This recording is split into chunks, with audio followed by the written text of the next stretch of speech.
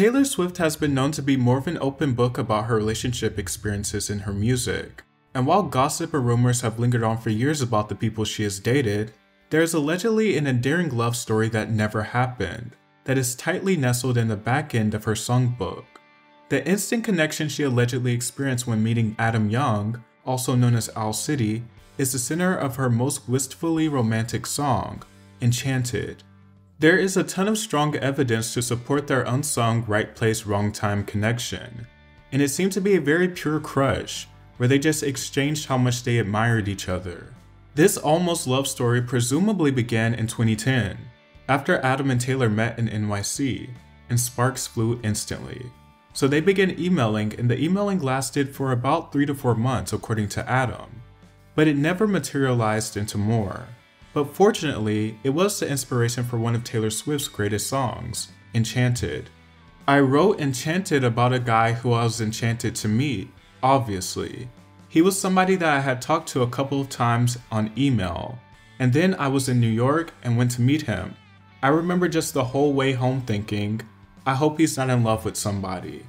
Taylor also spoke about how she incorporated the word wonderstruck into the lyrics after the guy had emailed her and said something like, "Sorry, I was so quiet. I was just wonderstruck meeting you." In the song, Taylor describes her first encounter with this person as something that sounds like a perfect fairy tale. There I was again tonight, forcing laughter, faking smiles. Same old tired, lonely place. Walls of insincerity, shifting eyes and vacancy, vanished when I saw your face. All I can say is it was enchanting to meet you. Your eyes whispered, "Have we met?" Cross the room, your silhouette starts to make its way to me. The playful conversation starts, counter all your quick remarks, like passing notes in secrecy. So it's drummed up to be this exclusive magical moment, and during the chorus it's as if she unleashed the magical feeling, and lets it all fly out. This night is sparkling, don't you let it go. I'm wonderstruck, blushing all the way home. I'll spend forever wondering if you knew, I was enchanted to meet you. I really love the framing of the story told in the lyrics. There's always the cliche love at first sight or instant sexual attention trope, commonly used in music, but the lyrics in Enchanted have such a pure sweetness to them that just say, I loved meeting you. Taylor then goes on about that exciting feeling of having a crush and thinking about them a little more than you probably should. The lingering question kept me up, 2 a.m. who do you love? I wonder till I'm wide awake, and now I'm pacing back and forth, wishing you were at my door. I'd open up and you would say, hey, it was enchanting to meet you. So she's hoping for a reciprocated feeling, but she's not sure if he feels the same. The bridge of the song is the big longing moment, hoping that the sparks weren't all in her head and that they can pursue something together. This is me praying that this was the very first page, not where the storyline ends. My thoughts will echo your name until I see you again. These are the words I held back as I was leaving too soon. I was enchanted to meet you. Please don't be in love with someone else. Please don't have somebody waiting on you.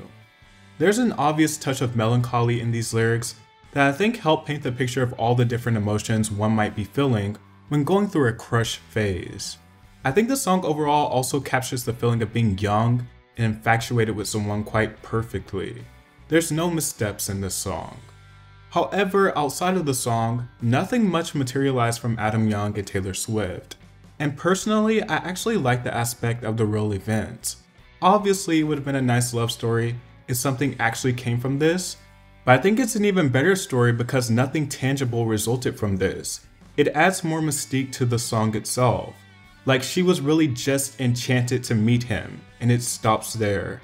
It perfectly encapsulates the song.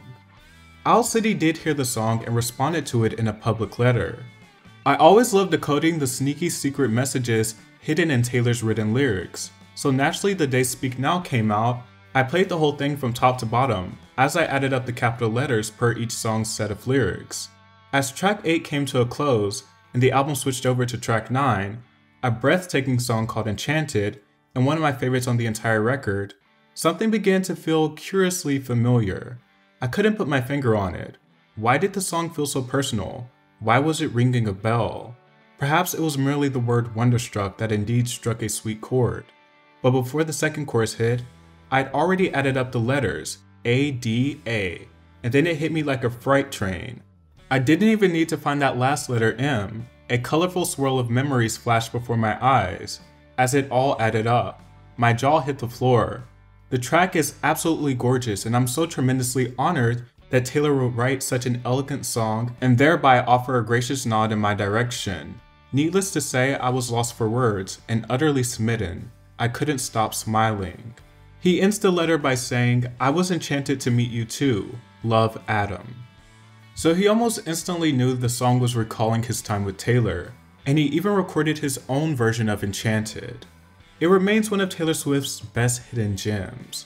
She may have been enchanted to meet him, but like most wondrous love stories that never happened, it was just too good to be true.